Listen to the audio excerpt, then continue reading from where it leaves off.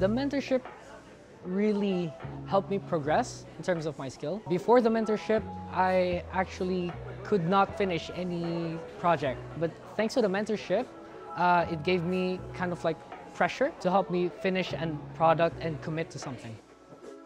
All my life, I've seen starting fashion designing because fashion industry is very big and everybody is doing so much. And so naturally you feel like you have to compete with those big brands and you have to fit into the society. But with this program, I have realized that I have to stay true to myself, to my own roots, to my own culture. I think the one thing that my mentor told me was that you don't have to take independent filmmaking as this literal term, because when I did my other independent films, it was just a one-man crew. I was the cameraman, I was the editor, the actor also as well, but for this film in particular, I actually got to work with a crew, and I would have never done that without Ray telling me, hey, you need people to work with. Throughout this mentorship program, I found out that execution is actually the key.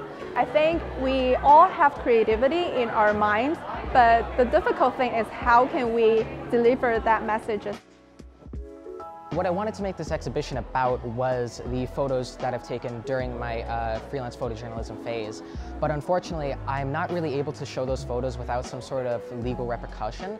So I've decided, instead of censoring myself in the way that I will make this exhibition about photos I don't care about, I wanted to make this exhibition really truly about censorship and really drive the point across of why is this being censored? What are these photos? Since I saw it, they are amazing. So I would say it's a shame that we cannot show them.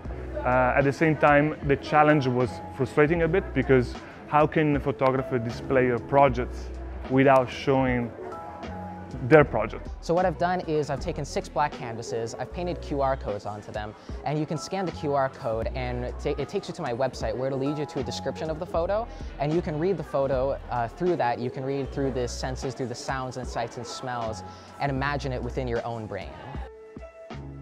One of the things that we mentor can do for the mentees are connection. To empower our mentees, the most important thing is to connect them with our own network as well and see where they can go with that.